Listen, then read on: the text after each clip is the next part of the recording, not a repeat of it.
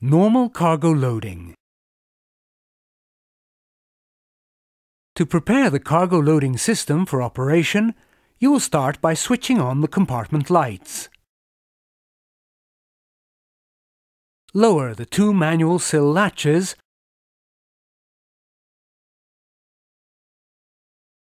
and switch the control panel power on.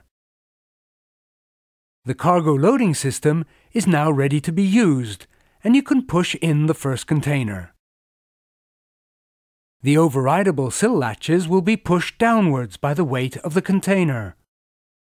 Move the joystick to the in position when the container is over the lateral power drive unit.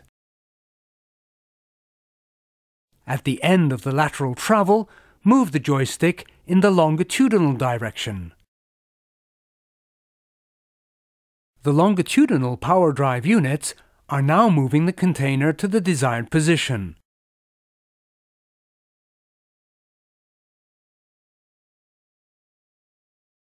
When the container has reached its position, release the joystick. You need to lock the container in position by raising the XZ latch. The power drive unit underneath the container is now de-energized. Load the other containers by following the same procedure.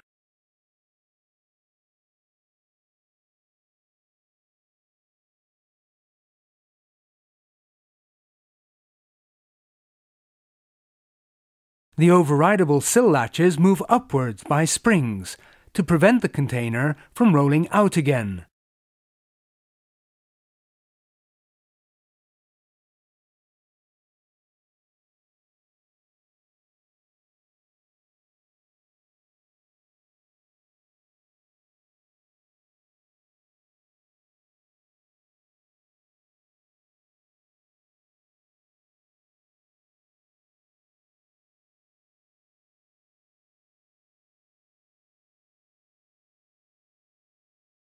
The lateral power drive unit roller will rise and rotate in the desired direction when the joystick lateral direction command is operated.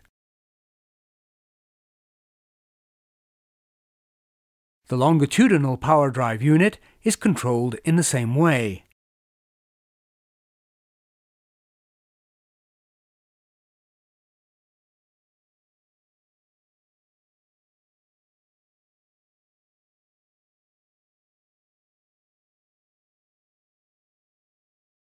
When the last container is loaded, switch off the control panel power,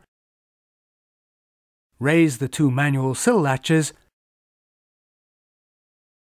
and switch off the compartment lights.